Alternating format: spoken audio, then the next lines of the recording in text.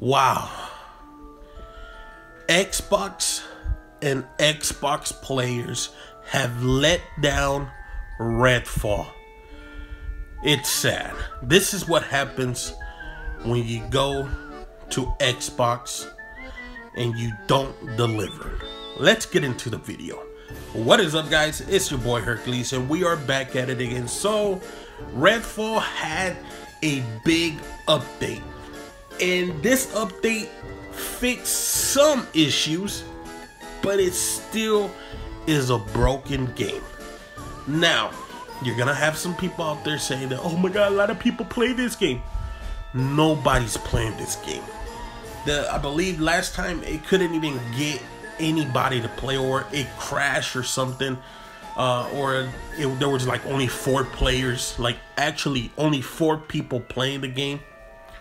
The game's dead, and I believe they still haven't even released the 60 frames per second, which is hilarious.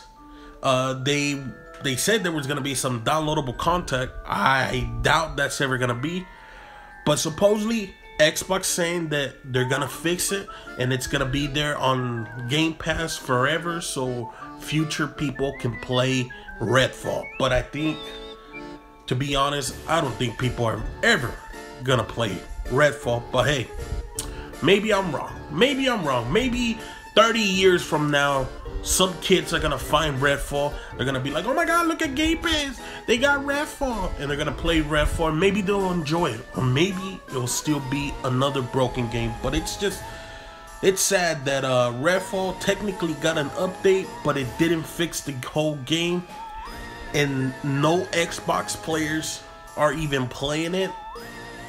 And it's just sad. It's sad how they treated this game. And remember, Microsoft, Xbox thought this game was gonna be up there. They thought it was gonna be somewhere around in the 80s.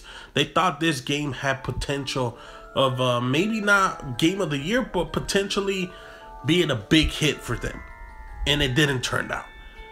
And another game that also supposedly is selling good, which I'll be very surprised if it's actually true, but let's just take the word of these so-called journalists, is Starfield. But we've seen the cherry-picking reviews, but hey, it's okay. You know what?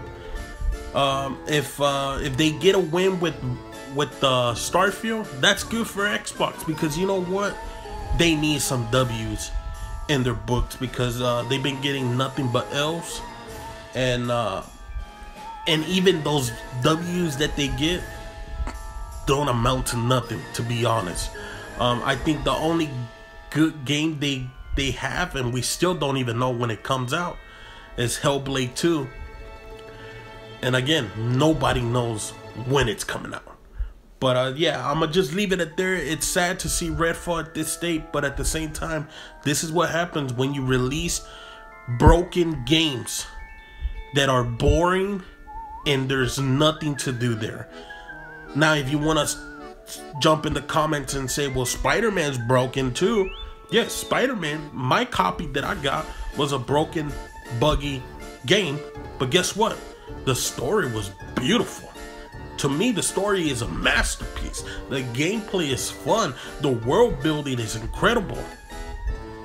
So that, I'll take Spider-Man, that gives me all the good stuff with all the bad stuff and the bugs, instead of Redfall, which is buggy, boring, and nothing to do there. Let me know what you guys think down below. If you guys enjoyed this video, make sure to leave a like, make sure to subscribe, and I'll catch you guys next time. I just leveled up, I thank God.